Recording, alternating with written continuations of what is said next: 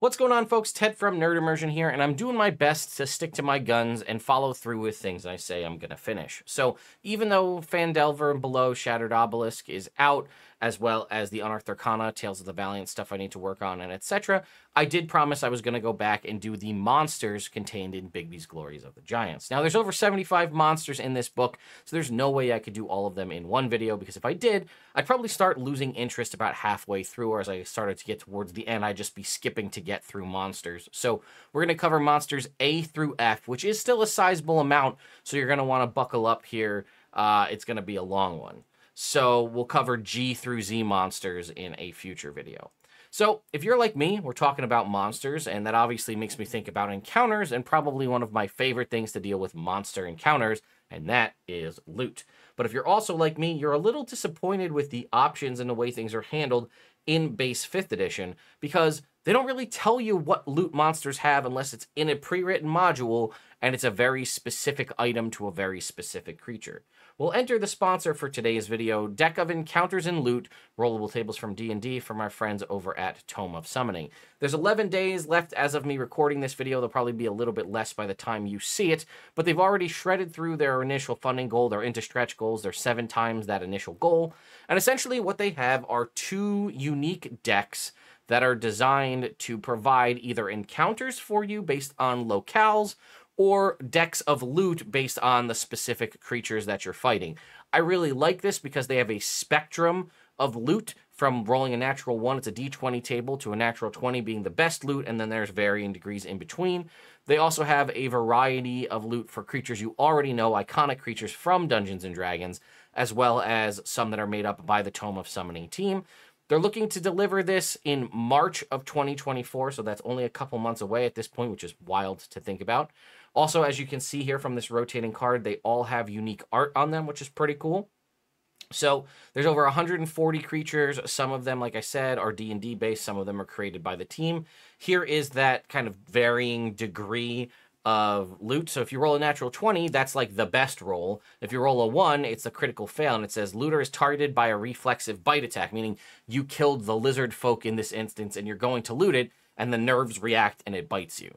Whereas there are, again, a variety of different degrees of loot, which I like this concept, so the better you roll, the better loot you'll get.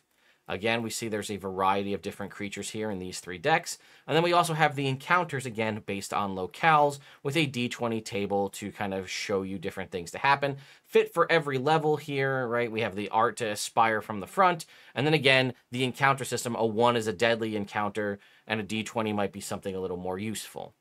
And a variety of decks for those as well. We have Arctic, Coastal, Desert, Forest, Grassland, Hill, Mountain, Swamp, Underdark, and Urban for 4 different tiers, right? Well, 1 to 4, 5 to 10, 11 to 16, and 17 to 20. We also have the very awesome holographic tome here that you can see, this binder to keep all your stuff together, as well as super fancy shiny dice. And then the Archmage bundle gives you all of them. I also like, as you can see, the cards that have the loot. They have cards for to put on your DM screen to give you, art on the front, as well as stat blocks on the back. There's a variety of them, as you can see here. They were also a 2022 nominee for the Ennies for Best Aid and Accessory, and they do have a free PDF sample that you can click and download. Lowest tier will be $25, and it'll get you the PDF versions of the 3 decks of loot, as well as the encounters. And then again, you can choose to get one specifically if you want them printed.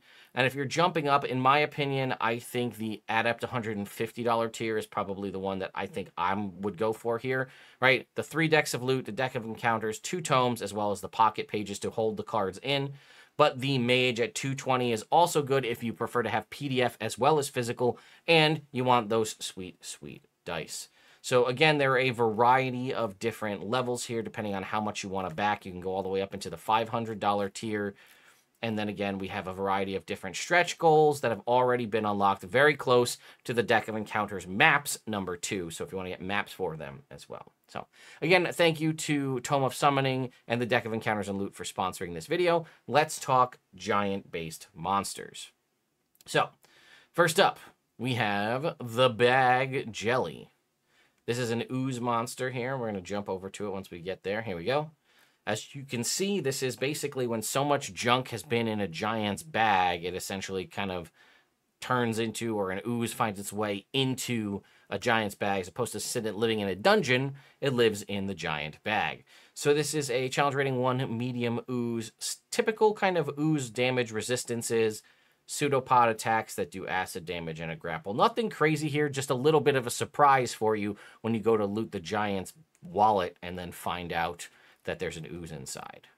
We have a Barrowghast. I'm trying to remember if any of these creatures have existed before in other iterations.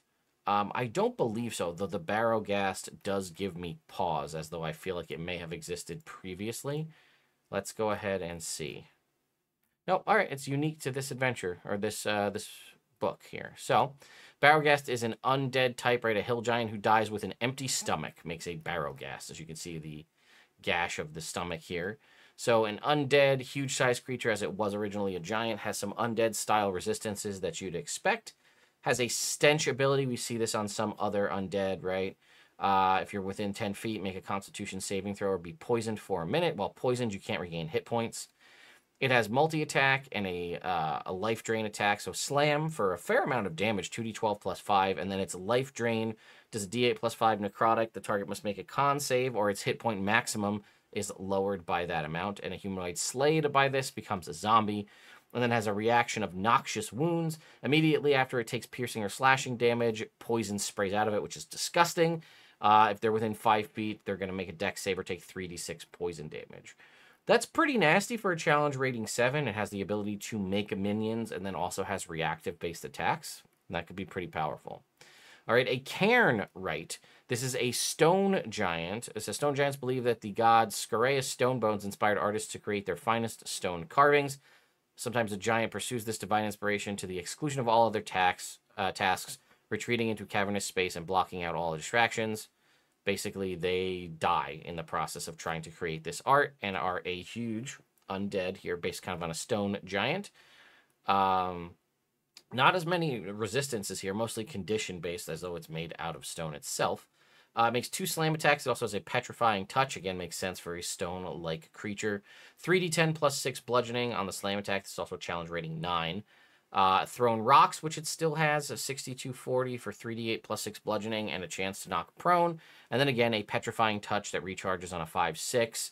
Touches one creature within 10 feet, must make a con save or take 4d12 force damage and be restrained. As it begins to turn to stone, and then again, if it fails again, it will be is petrified. And there you go. A Cinder Hulk. Distant descendants of fire giants who isolated themselves from the world and steeped themselves in the elemental energy of the plane of fire. Pretty badass looking piece of art, if I do say so myself. Challenge rating 7, immunity to fire, poison. Death Burst, kind of like we see with Mephits. When it's killed, it explodes. 10-foot radius, sphere of cloud and cinders. The area is heavily obscured. Any creature that moves into it must make a con save or take 3d6 fire damage. The cloud lasts for a minute or until it's dispersed. It makes 2 slam attacks for 2d10 plus 5 and 3d6 fire damage. And then has Wave of Cinders, which is a recharge 5-6 30-foot cone. Make a dexterity saving throw, take 78 fire damage, and be blinded. This is, I don't know exactly, I'd have to read more about the specifics of it, but I really like this creature. The art of it is fantastic. It's an elemental type as well, which is good because there's not a ton of elementals in 5e, so that's neat to see. And then we have a Cloud Giant of Evil Air. I believe this is a Cloud Giant that's sort of embraced the Temple of Elemental Evil. Cloud Giants rise in the ordering by amassing valuable and beautiful treasures. Years of successful wagers make Destiny gamblers so confident in their ability to win any challenge, they invite potential rivals to name the terms of the wager. Those who are foolish to issue combat. Doesn't actually say Cloud Giant. Oh, I'm sorry, Cloud Giant Destiny Gambler. I skipped ahead. My mistake. Okay. Let's see. All right, so this is just a specific type. I like this sort of pointy teeth we see here. Destiny Gambler. This is a bard, so it is listed as a bard type here. All right, immunity to thunder damage. Has Cloud Rune. Has a Cloud Rune inscribed on a mask in its possession. While holding it, it has True Sight with a range of 30 feet and can use its Thunderous Clap action and negate spell reaction. The mask has an AC 15 with 45 hit points, so the mask can be targeted itself. It regains all hit points at the end of every turn, but if it turns to dust, if it's dropped to 0. All right, 3 flying staff attacks, which do a range of 30, 90, do 3d6 plus 8 bludgeoning and 3d10 thunder. It says the staff magically returns to the giant's hand immediately after a ranged attack, so it can be used for melee or to be thrown. It does have some spell casting here with a DC 20 saving throw. Nothing too crazy that I'm seeing here. And then Thunderclap requires the Cloud Rune. Magically summons a Thundercloud that fills a 30-foot space on a point within 60 feet. It goes around corners. Each creature in the area must make a con save of DC 20 or take 8d12 thunder damage and be knocked prone. You can be hurled out to 300 feet. The cloud is also heavily obscured. And then as a reaction has Negate Spell, which also requires the Cloud Rune.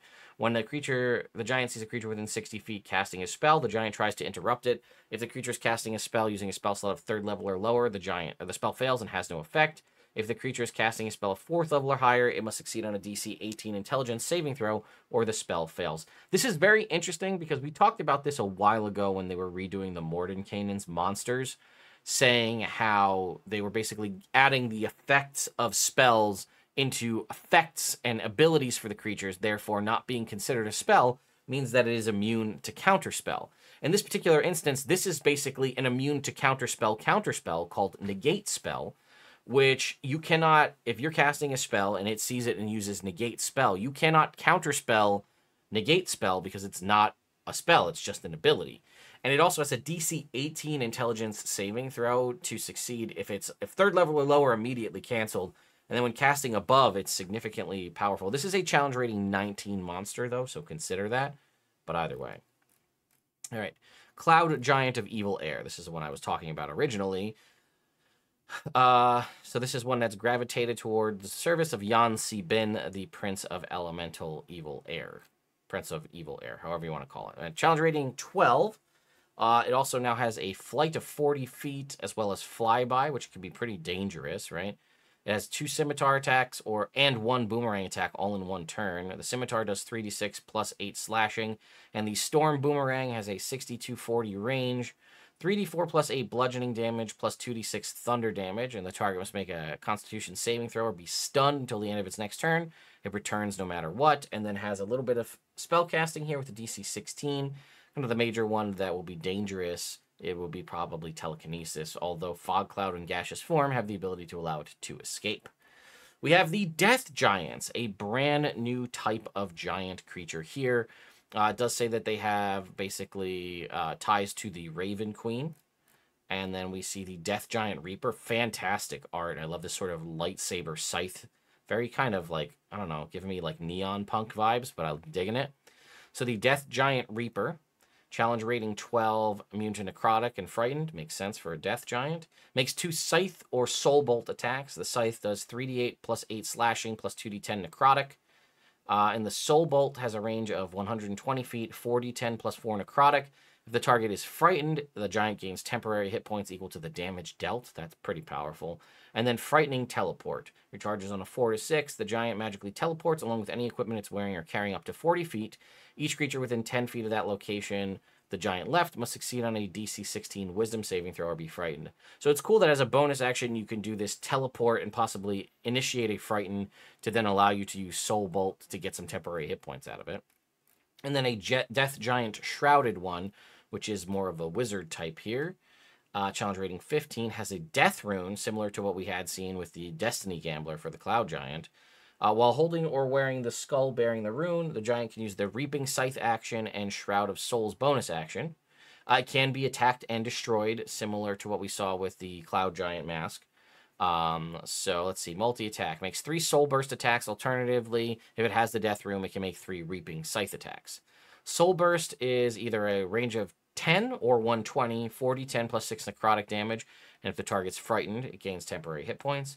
Or the Reaping Scythe, which has a reach of 15 feet, 7d10 necrotic damage, and the target can't regain hit points until the end of its next turn. The target dies if reduced to 0 hit points by this attack. We do have some spell casting here, but it's mostly utility spell casting.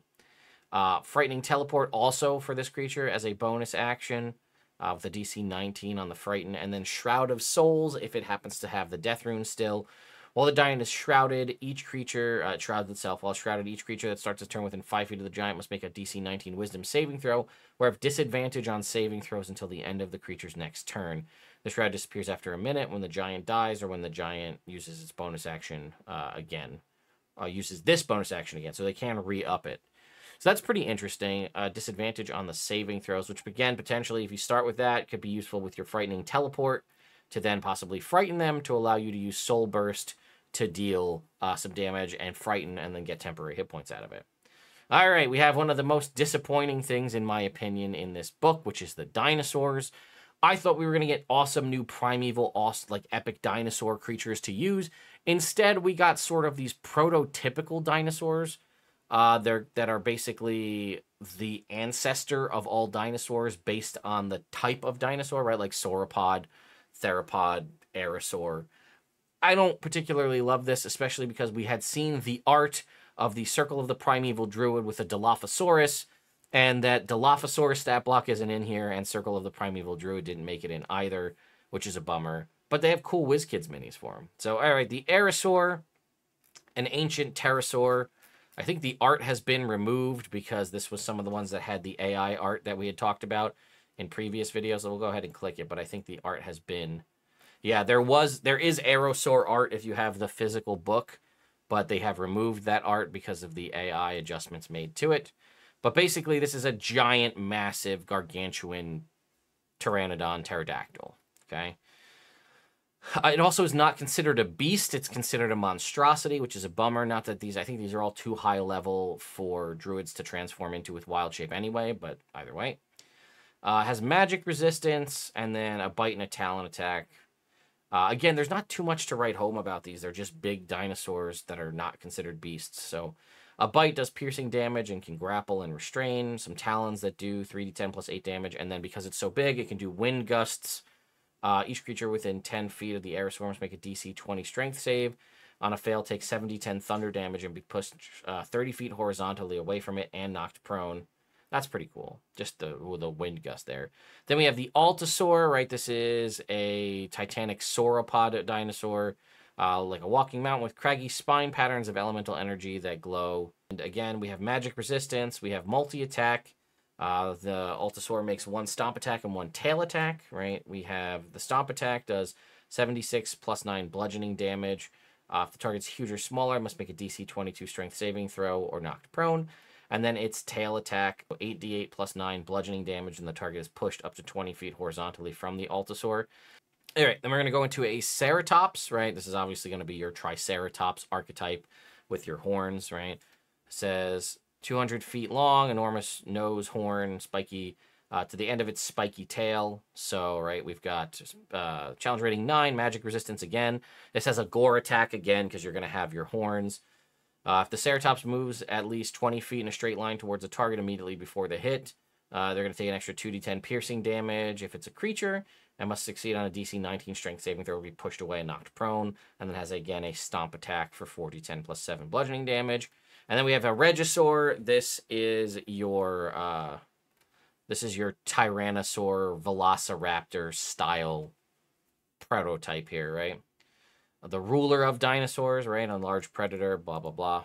So, challenge rating 14, magic resistance, can make 1 bite attack and 1 tail attack. The bite attack does 6d12 plus 8 piercing, and the target is grappled. Grappled, it's also restrained. It also has a tail attack for 4d8 plus 8 bludgeoning, and then has a swallow whole mechanic here, right? Huge or smaller creatures grappled by the dinosaur. If it hits, the grapple ends, the swallow creature is blinded and restrained, and then is going to follow traditional swallow whole kind of rules here. All right, next up is a Dust Hulk here, which is, what is this? This is an elemental earth kind of based Hulk. We saw the Cinder Hulk, which is sort of the elemental fire giant. This is sort of the elemental earth based giant here. Immune to poison, as well as several conditions. Has an air form, can enter a hostile creature's space and stop there. It can't move through space. It can move through a space as narrow as 1 inch without squeezing, which is wild considering it's a large-sized creature.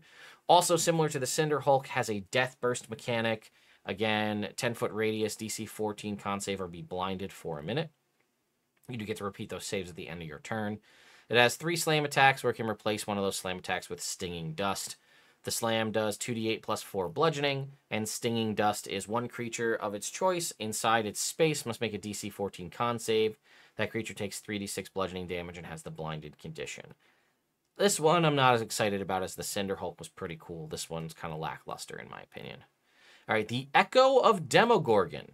Right, so this is sort of not to be confused ultimately with the monster you fight in Out of the Abyss, although based on the Prince of Demons, right? Some legends claim that the first Ettins were orcs transformed by Demogorgon, the Prince of Demons, while others tie their origin to Grolantor or other god within the ordering, right? So this is essentially a two-headed, Ettins are a two-headed creature. This one has sort of been blessed in some way, potentially, by Demogorgon to be more Demogorgon-esque, right? This is the D&D Demogorgon, not the Stranger Things Demogorgon. All right, resistance to cold, fire, lightning damage, as well as charmed and frightened. Challenge rating 6, so a decent mid-range thing. And this will definitely mess up your players if they're expecting to be fighting an Ettin, especially if you want to have sort of abyssal influences in your campaign. This one's pretty cool. Magic resistance, and then also wakeful standard for Ettins. It has 2 tentacle attacks that do 2d6 plus 6 bludgeoning damage and 2d8 necrotic damage. Discordant screams. The Echo directs its friendly howls at one creature within 60 feet. They must succeed a wisdom saving throw or suffer one of the following effects. You get a choice. Confused reaction. The target must use its reaction to make a melee attack against another creature of the Echo's choice that it can see, or they just take flat out 2d12 psychic damage. I don't know, some of these, like, not the big archetypical ones, like the Death Giant is cool, but like these little like alterations to existing creatures are usually the ones that end up being my favorites out of books like this. Speaking of Ettin and our lovely world, we seem to be all about mind flayers nowadays. Now we in the world of Baldur's Gate 3, the Ettin Ceremorph. So, mind flayers, we know about Ceremorphosis. You've played Baldur's Gate 3 potentially. You know all about it all too well. You implant the tadpole. Mind flayers have subjected giants to this process in an effort to create larger, stronger mind flayers, but those experiments all ended in failure. A giant's body is simply too large for a single tadpole to take over. Ettins, however, proved to be perfect subjects, and Ettin's 2 brains provide sufficient food for 2 tadpoles, and the 2 tadpoles are able to transform the entirety of the Ettin's body, creating an Ettin Ceremorph. As part of the transformation process, one of the Ettin's heads sinks into the body. That with that brain focused on controlling the body, the other one focuses on being the brain, which is kind of what you see. There's an Ettin head here, and then there's the main one. So this is now switched to an aberration. Resistance to psychic, charm, frighten, stun, and unconscious. Has magic resistance. It makes 1 slam attack and 1 tentacle attack. The Ceremorph can replace one of the attacks with a mind bolt. So we have our slam for 48 plus 4 damage. Our tentacles do 2d10 plus 4 psychic. If the target's larger or smaller, it is grappled and must succeed on an intelligence saving throw or be stunned. It does have an extract brain, which is terrifying because this creature is so massive. It can now do an extract brain as well. Again, it does 10d10 piercing damage on an incapacitated creature. If it reduces it to 0, the brain is eaten. And then Mind Bolt at 120-foot range does 2d12 plus 4 psychic damage 3 times a day. And they must make a DC 15 intelligence saving throw or be stunned. Then we have Fencers. This is a new one for me. 2 Fencers bring an offering of food to a hungry devourer that has outgrown her hut. Oh, these are the Fencers? Long ago, a brand of forest giants led trolls in a campaign to win Adam's favor. For Ysgard, campaign aspirations quickly failed, but the raiders discovered a key feature of Ysgard.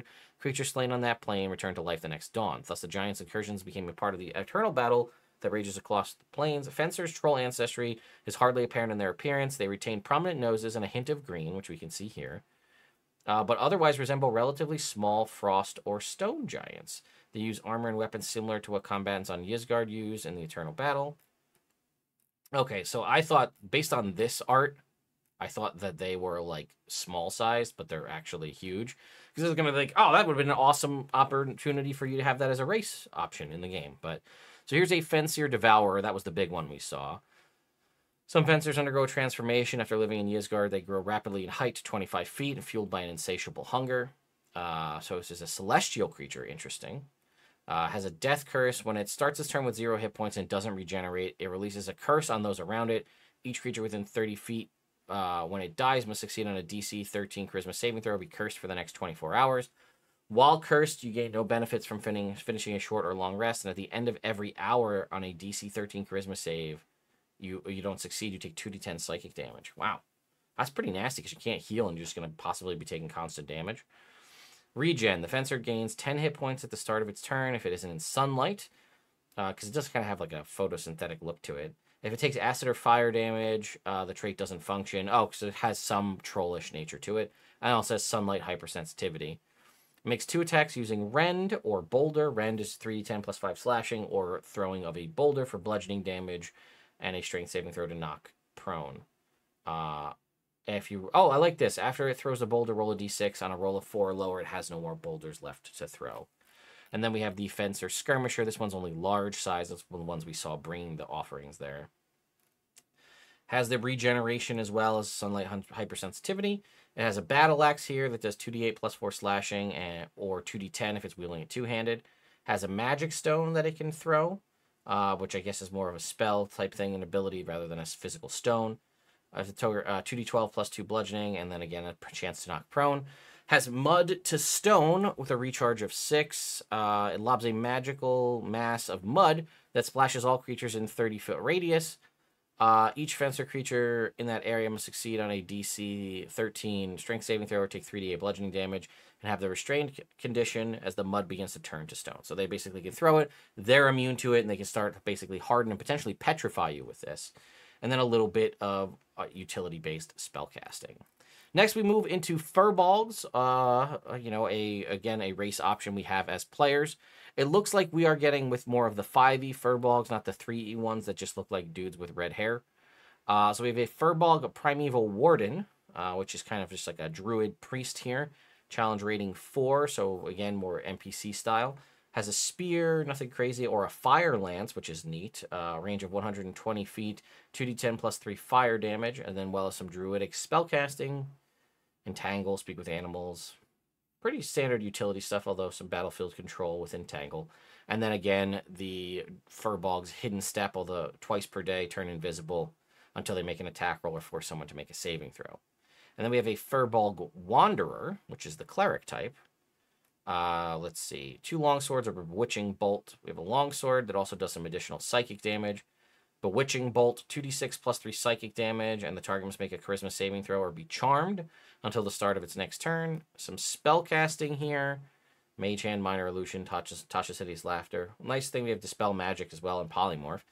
And then Duplicitous Movement once per day. The Furbolg projects an illusory duplicate of itself. So this is almost like, what is it called? Invoke Duplicity as a Trickery Cleric. Well, this is a Cleric, so that kind of makes sense.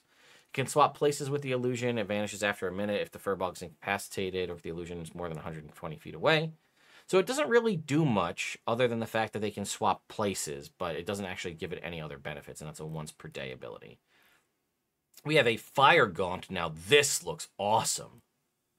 A fire giant whose burning hatred prevented it from moving to the afterlife. Okay, so I'm seeing a trend here, right?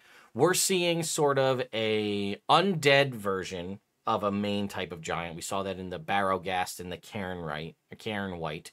We're seeing sort of an improved version of the giant that's like a souped up version. We saw the Cloud Giant Destiny Gambler. We saw the there's the Death Giant version of that as well, which was the Death Giant Shrouded one. And then we're also seeing sort of an elemental version of these, right? We saw the Cinder Hulk, and then the Dust Hulk. So this is the Fire Giant Undead version, which is the Fire Gaunt, which looks epic. Okay, so this is an undead, resistant to necrotic, immune to fire and poison. Fire Blood, whenever a creature within 5 feet of the Fire Gaunt hits the Fire Gaunt with a melee attack that deals piercing or slashing, they take a d10 fire damage. It makes 2 heated maul attacks.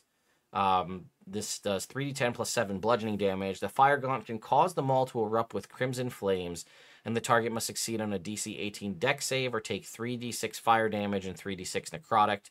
It can erupt with flames in this way only once per turn. And then it also has Crimson Rays with recharge on a 5/6. And emits a beam from its eyes, mouth, and wounds in a 30-foot cone. Each creature in that area must make a DC 18 dex save or take 78 fire damage. Or half on a success. On a success or failure, the creature catches fire regardless you catch fire.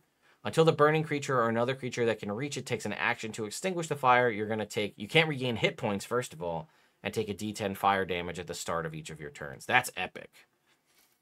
All right, the Fire Giant Forge Caller. This is the souped up version of the fire giant with the rune, right? So huge fire giant cleric. Legendary resistance 3 times per day. This one's a challenge rating 18. It has the fire rune, right? Inscribed on a medallion or some other object. Gives it the magma wave and furnace armor action. It obviously can be destroyed like the other ones. Makes 3 forge hammer attacks or 2 heated rock attacks. Forge hammer is 5d6 plus 7 bludgeoning damage. Hit or miss, the giant can cause the hammer to emit a burst of heat in a 30-foot radius.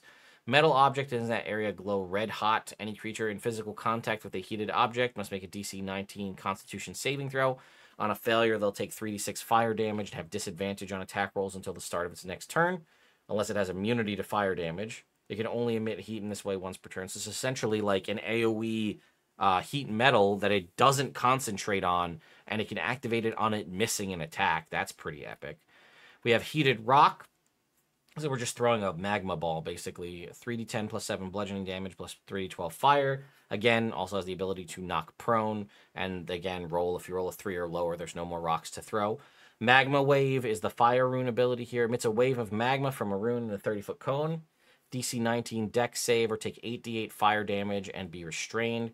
The creature can make a DC 19 athletics check, freeing itself or creature within that area. And then it also has a restraining rock if they get hardened in there to break out. And then Furnace Armor as a bonus action, again, if it has the rune. Causes smoke and cinders to billow from its armor in a 30-foot radius. While billowing in this way, it has half cover. The armor stops billowing after a minute, so it's just a flat-out boost to AC. Oh, and then we're also going to have ones tied to each of the Princes of Evil X element here. So it's the Fire Giant of Evil Fire. So this is one tied to, what's his name? Imix, the Elemental Prince of Evil Fire. All right, so this is a huge giant, challenge rating 10. We have Shrapnel Explosion. When it drops to 10 hit points, its armor explodes. Creatures within 10 feet of it must make a dex save or take 66 piercing damage. 2 Searing Scepter attacks or 2 Bolt of Imix attacks. The Searing Scepter, 3d6 plus 7 bludgeoning plus 2d8 fire. And the target is magically branded. While branded, the target becomes visible if it's invisible, can't become invisible, and sheds dim light. The brand disappears after 24 hours. And then the Bolt of Imix is a ranged attack that does 3d10 plus 4 fire damage. And the target must make a wisdom saving throw or be frightened until the end of the target's next turn. End of the target's next turn. That's pretty powerful. All right, next up we have the Fire Hellion here, which is a different option. This is a sort of devil-based fire creature. So this is a fire giant that basically has found its way into the lower planes and joined up with the Blood War. This is a devil version. We've seen the mini of this from the collector's edition or limited edition box set. Challenge rating 11, magic resistance, kind of seeming to become pretty standard. Soul Taker, though, giant or humanoid that is reduced to 0 hit points by the Hellion, dies, and its soul rises as a lemure, which is the kind of undead or the demon goop kind of slobby creature. On Avernus, one of the 9 hells in a d4 hours. If the creature isn't revived before then, it can be restored to life only by a wish spell or by killing the lemure and casting True Resurrection on the creature's body. So if you get killed by this thing, you better bring them back fast or they're going to be a devil and then their character is basically gone. You can make 2 Morningstar attacks, which do 3d8 plus 7 piercing plus 2d10 fire. If the target is a creature, it can't regain hit points until the start of the Hellion's next turn. And then it also has Infernal Orb. It hurls a magical ball of fire that explodes in a 20-foot radius sphere centered on a point the Hellion can see. The sphere spreads around corners. Each creature in that area must make a DC 17 dex save or take 48 fire and 48 necrotic, half on a success. Next up is the Flesh Colossus. That is absolutely terrifying art. During the dawn of the Giants' empire, Twisted Minds sought to make their fallen comrades continue their service. Wizards, giants stitched and wove the flesh of various giants over an adamantine skeleton, creating this absolutely disgusting monstrosity you see here. All right, so we have pretty much a ton of immunities, pretty standard for most constructs at this point, as far as this one's lightning, poison, and then bludgeoning, piercing, slashing from non-magic. Berserk. If the core inside of the Colossus is destroyed, the Colossus goes berserk. On each of its turns while berserk, the Colossus attacks the nearest creature it can see. If no creature is near, it attacks an object. It basically just goes crazy. The Colossus is immune to any spell that would alter its form, magic resistance, and siege monster for double damage versus objects. It makes 2 fist attacks, which have advantage if it's berserk. 3d6 plus 7 bludgeoning. If the target's larger or smaller, it is pulled up to 15 feet towards the Colossus as a 20-foot reach. It has the grappled condition, and it is also restrained. Has elemental breath on a 5 to 6, recharges on a 5 to 6. A 90-foot cone, DC 21 dex save for 98 damage of a type of the Colossus' choosing, acid, cold, fire, or lightning. And then at the same time as the Colossus releases the exhalation, creatures inside the Colossus' chest cavity take 98 force damage, because I guess it does have a swallow whole mechanic here. Bite.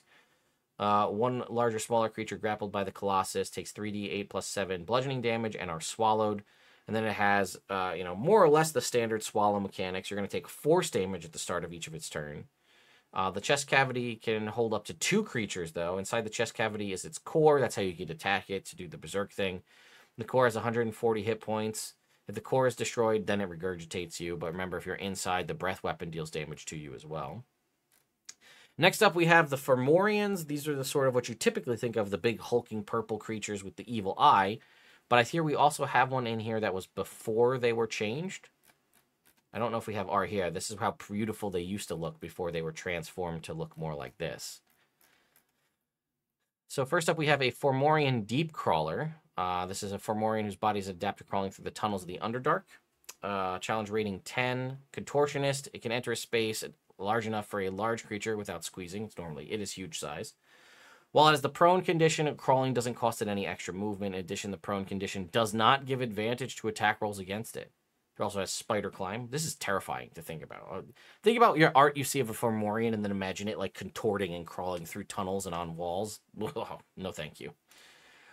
2 slam attacks and a crawling hex. Crawling hex is recharge on a 4 to 6. Targets one creature. The target must make a wisdom saving throw or take 78 psychic damage, have the prone condition, and become cursed for 1 hour. While cursed in this way, you cannot stand up or end the prone condition on yourself.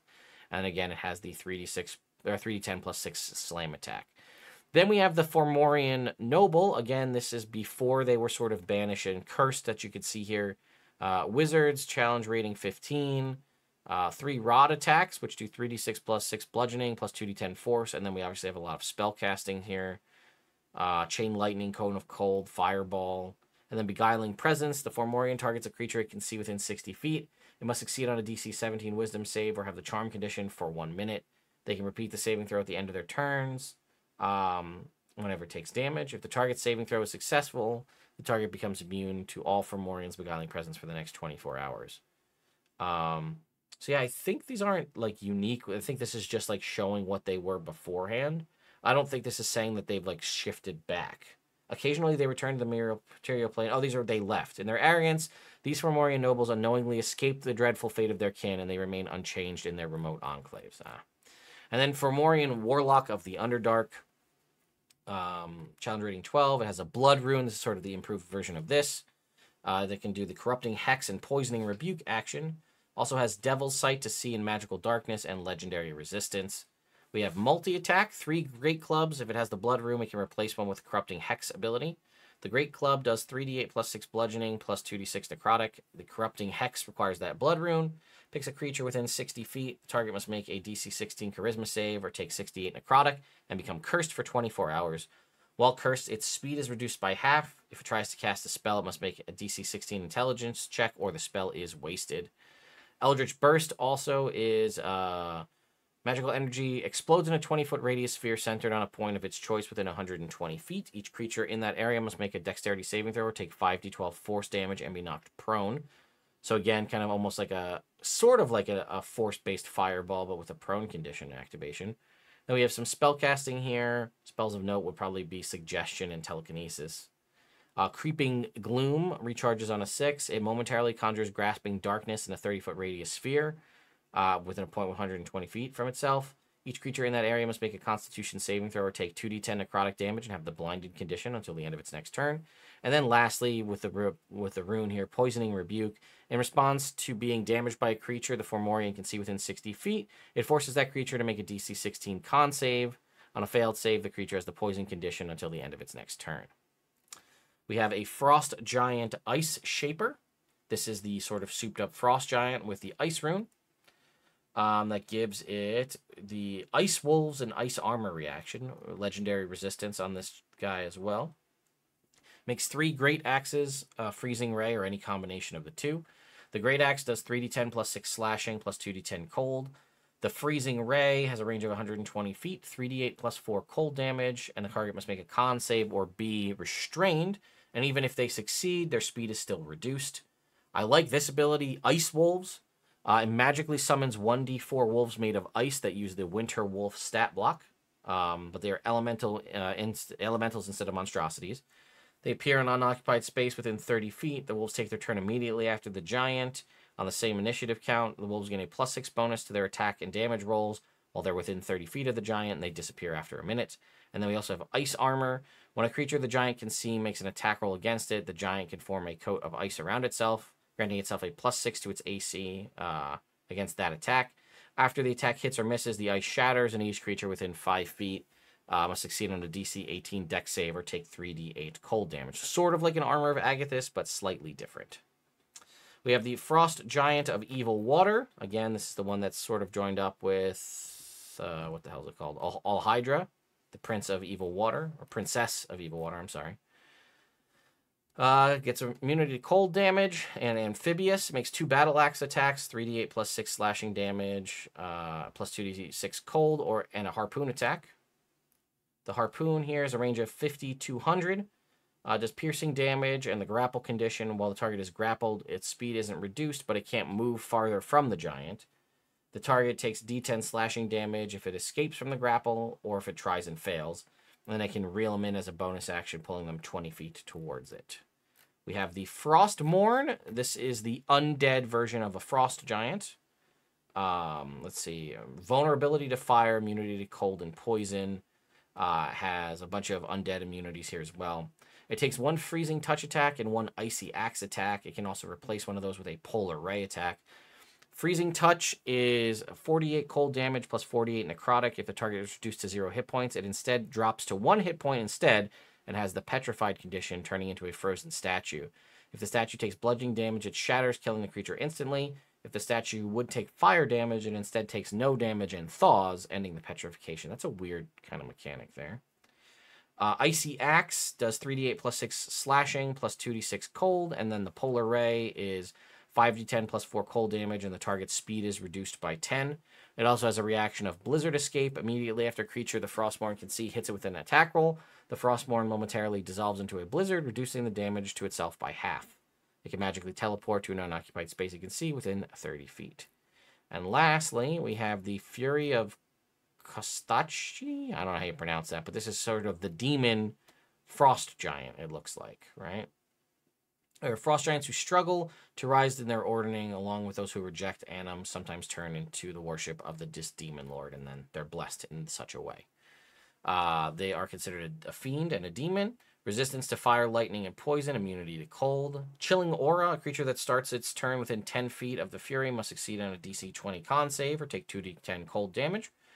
Magic resistance. And then 2 fist or rock attacks. The fist does 2d8 plus 8 bludgeoning plus 3d6 cold or 5d6 cold if the target took damage first from the Chilling Aura. And then it can throw a rock with 60 to 40 range for 40-10 plus 8 bludgeoning damage. And then as a bonus action, it can charge to move its speed towards an enemy. Whew. All right, that was just about an hour. See, this is why I didn't do all of them together, because it took us 40-something minutes to get through all this. So anyway, that was A through F of the new monsters in Bigby's Glory of the Giants. I'd like to say that the dinosaurs were my favorite, but they aren't. I think the Fire Gaunt, the art really helps sell it. I really like that.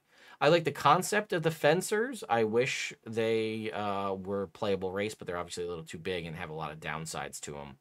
I think the other one's probably the Etten Ceramorph. I just like the lore behind it, that like you can't, tadpole a human, or can't tadpole a giant because they're too big, but you can put 2 in an Etten and then make a Mind Flayer out of it, which is pretty cool. So anyway, thank you to Tome of Summoning and Deck of Encounters and Loot for sponsoring this video. There'll be a link at the top of the video description, as well as the pinned comment if you want to go and check that out.